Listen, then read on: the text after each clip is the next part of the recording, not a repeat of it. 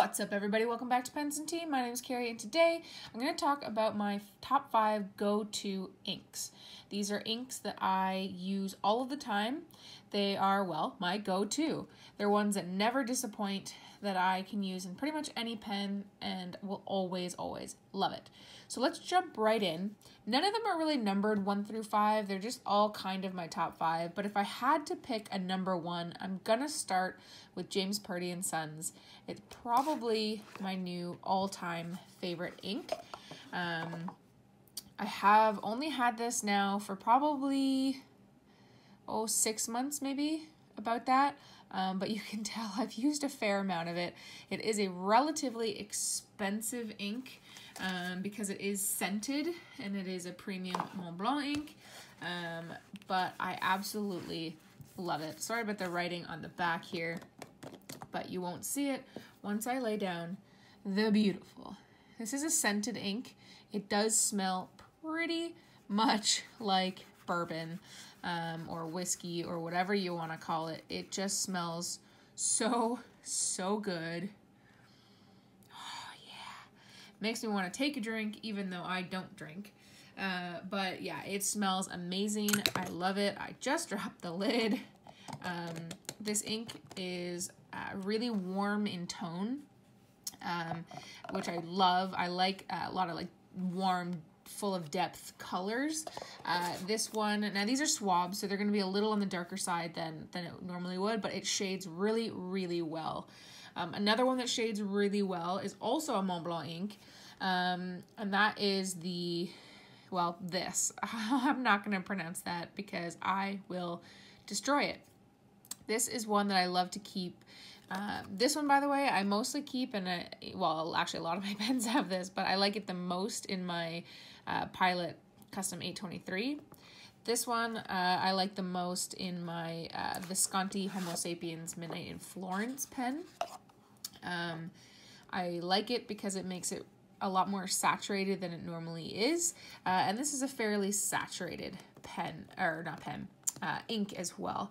It's a very, yeah, look at that. It's a very nice, like burgundy, purple, slight undertones of like brown almost color. Oh yeah. Oh, look at that. I will focus my camera in a second. Oh man, that is just stunning.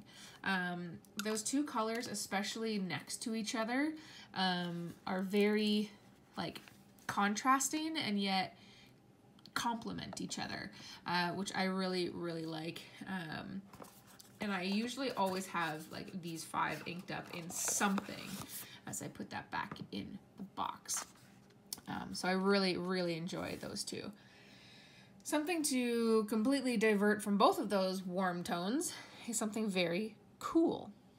So cold, it's fire and ice. The label has definitely seen a better day, but this is Robert Oster Fire and Ice. This one I love, love, love to keep in my Olmos Ogiva Alba blue cocktail one.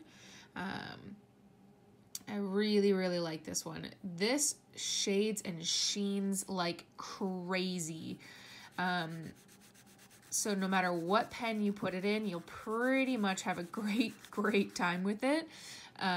It's a little on the wet side, not too wet, but it can be a little bit difficult to clean if you leave this inked up in your pen for a very long time because of the sheening property. You probably won't see it here, but it sheens very well. It comes out red, which I assume is the fire portion to the ice, and I really love it. I really recommend it. Just clean that one out every once in a while. And then to come into another scented ink. This one I think is really underrated. Nobody really talks about this ink, and that's probably because it does have some, peculiar attributes to it. It does feather a little bit on certain papers, so you have to have good paper to handle this. And it is scented. It does smell like cola, a generic cola, not like, sweet Coke. Oh but I do really like the smell of it. This is one of the first inks I ever purchased, and it's, fun fact, pretty much always inked up in my Platinum Century 3776 with a fine nib, and I really, really like it. This is definitely more of a brown color than the rest, which I like. It's a reddish brown, and I've used probably about half of the bottle, and I really, really dig it. It's a little more red looking in real life than it does on this camera. It's kind of hard to pick that up. The other colors, shockingly, are true to what I see in real life. This maybe is slightly lighter shade in real life, but this is definitely a little more red than the rest. And then to round out the color wheel here that I got is j.herbin Lit d'été.